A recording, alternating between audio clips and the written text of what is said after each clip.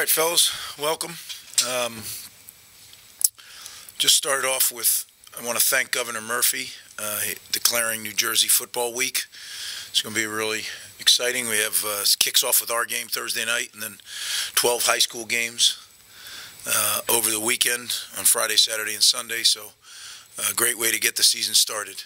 Excited about our fans, finally getting to play in front of our fans in our stadium, and should be a great atmosphere. And as you know, you hear all the stuff, the hurricane that's moving up and those things. Look, we got to go win a football game, and we need our fans to do it. And everybody get your rain gear out, get your umbrella, whatever needs to go. But we need to pack that place and make sure that we have a home field advantage when we play in SHI Stadium. So that's my shout out to our fans. Can't wait to see you.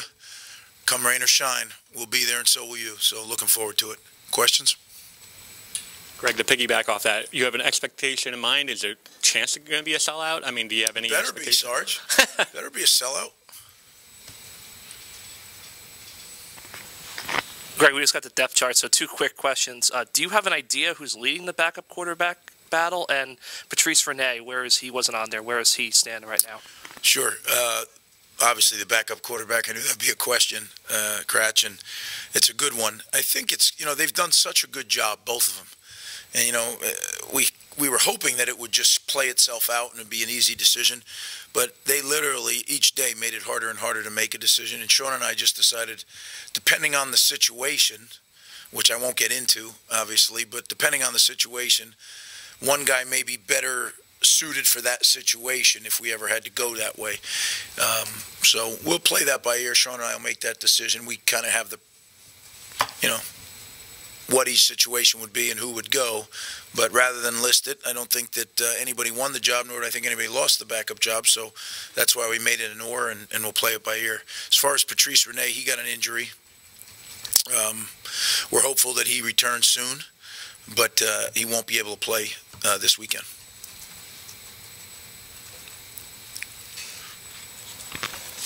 Greg, just with Holland Pierce, I mean, what have you kind of seen from his development and his progression, throughout camp and now as the season's going to go? Well, Holland's done an incredible job, really, from the day he showed up in our parking lot last September, I think it was, whenever it was early in our when we got back at it, and has just worked incredibly hard to reshape his body, number one, to learn our system, and really to grow as a player. And he's become a legitimate guy in the mix. He will play. And, depending on how he does, he may play a lot. So that's a great story, a guy that literally came from on the street to now is going to be playing in a big-time game. Greg, at the outset of camp, you said the offensive line's kind of up in the air. Where's the clarity on that position now that camp is finished? Well, you saw on the depth chart the starting five, and then there's some guys that'll mix in there as well. I feel much better than I did when we started camp. Certainly not where we need to be, but as long as we keep progressing, eventually we'll get there. And that's the charge to the offensive lineman, to Coach Orrick and his group of guys is let's just keep getting better every day, and I think they've met that challenge. Regarding Temple, two-part question. How much of a challenge is it to prepare for a team that has so many transfers? It looks like up and down the lineup, it's not really the same team as a year ago. And then, piggybacking off that, the quarterback, Georgia at one point won the job at Georgia, so talented kid. What do you see out of the quarterback? Two really good questions, Sarge. Number one, let me jump to the quarterback first, right? Because he touches the ball every play. He's a very good player. I'm very familiar with him. He was actually committed to us at Ohio State at one point.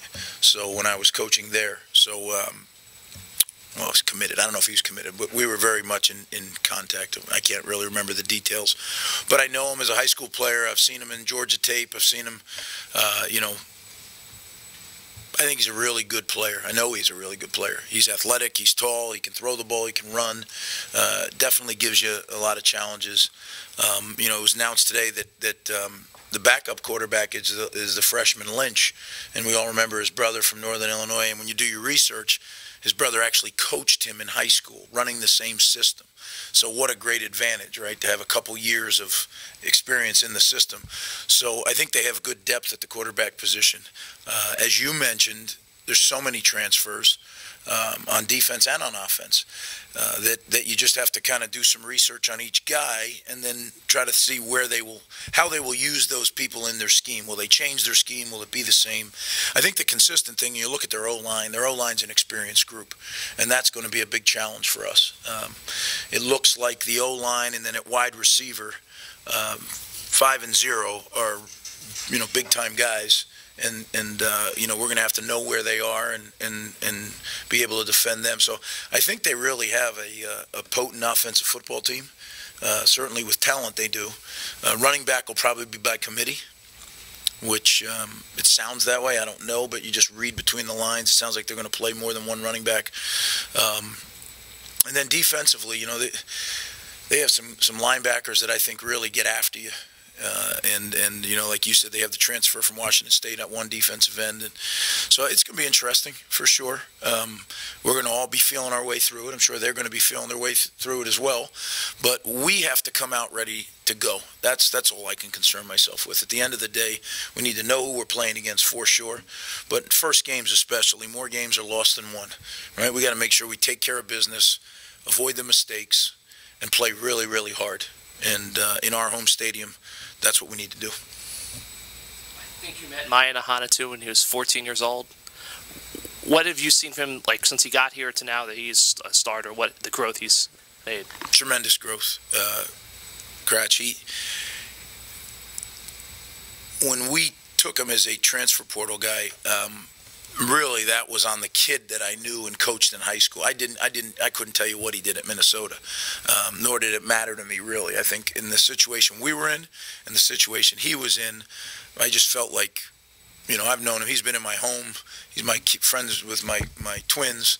So, I've known this kid for a long time, and I really loved coaching him in high school. And he's the same guy now. So I don't know what happened in between, but he's really playing well. He's going to get the start. And he's really earned the start. I'm excited for him. Really excited. Greg, what have you seen out of Drew Singleton to name him a starter this year? Well, he's really done a good job. And, it's different packages, right? So we don't know what they're going to major in. So we don't know if we're going to be in nickel or we're going to be in base. But Drew's played well. And I just think that, Drew is a guy that's a mature guy. He's a leader on our football team. And in some packages, he's his backup. In other packages, he's a starter.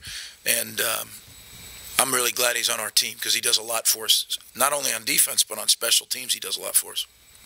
Captains announced yesterday. Can you just talk about those guys and having 6 of them this year? Yeah. I think, one of the things with the super senior kind of concept is you got a lot of guys that return. And I don't usually put a pre-cap on it. I try to look at the votes and say, where is there a clear line of delineation between, this group and then the next level? And that happened at 6. Had it happened at 4, it would have been 4. And that's a good thing. Like when the high level of delineation is 6 rather than 4, to me that's a good thing at least. It's a signal we have 6 guys that the entire football team really looks up to, so and admires and wants to be like and please them. So that's important. Now we need them to step up. And the thing that I've always told captains is, it's a great honor to be a captain, but why did you get named a captain? By your actions, right? How you carried yourself. You don't need to change now because someone put a tag on you or put a C on you, right? You go out and be who you've been, and just know that's why you're in that position. And go do it even better now. Greg, from a regional perspective, do you embrace the challenge of facing a team like Temple, who not always recruiting against, but some crossover? They're right down the road, old Big East rival. I know there's a couple more games on the slate, but do you embrace the challenge of it? Is it pain to kind of deal with like the localness of it? I like it. I think we've had some great games over the years, going back to one long time ago, and it just seems like a natural fit, right? An easy one for both of us to get back and forth to, bringing fans to each other's stadiums. I think it's a great game to have, and I know they're a good football team. I know that Coach Carey is a tremendous football coach. He's done it not only at Temple, but he's done it at other places too. I've always been a fan of his and the way he runs his program. So I think it's a great challenge for us to open the season with them because they're a good football team. And I think it's great for New Jersey, Pennsylvania, the local football. What divides us? An hour, maybe? That's pretty good. Greg, at the beginning of camp, we asked you about Mohamed Toure, and you said he's going to be switching between linebacker and end. He's currently listed as the backup defensive end. Is that still the plan to go back and forth, or is he going to stick there? Or no, he's going to play both. Yeah, we just everybody wants a depth chart, so we got to put him somewhere. He's going to play both, though. He gives us multi-positional flexibility, and that's what you love in a guy like that, right? Whether it's on first and second down or third down, we can move him all over the place. And I think what's happened with Mohamed is he's become comfortable enough with the scheme now that he can learn multiple positions, and that's a big step for him. He's a young guy. You got to remember, hasn't played a ton. He's had some productivity, but hasn't played a ton of plays. His productivity per play is pretty darn high, so we want to make sure we get him opportunities. Greg, when you guys arrive and you finish the Scarlet Walk, is that the last first? Is that kind of the last nostalgia piece for you and the team, and then you just move forward from there almost? Well, I think walking out on that field, running out on that field with people in the stands will be probably the last first, right? But yeah, I think all this stuff is cool. I know the kids are excited about it to get back.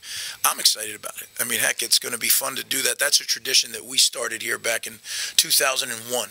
Bob Mulcahy and I decided, we have something here that's unique to Rutgers, and that's that we played the first football game ever. So let's celebrate that. Since we're a football team, it made sense. And I think, to me, that's something that's really special. I know to our fans, that really became like a great gathering spot. You think back to some of those big games, the 8-10 deep along the Scarlet Walk. I mean, that was a real thing, and I'm looking forward to that becoming that again. But yeah, this is going to be fun. I mean, we're going to have to keep our emotions in check because it's going to be exciting. And like I said, when my guys are constantly monitoring the weather and giving me reports, right? And initially it was, it's going to be nice. Now it's iffy. I said, I don't care. Our fans will be there. I know they will. I know our team will be ready to go. I know our fans will be ready to go. SHI Stadium has to be a home field advantage. It wasn't last year. I'm not going to hide from that. We didn't do well in our home stadium. We need to change that this year. Appreciate you guys. Thanks.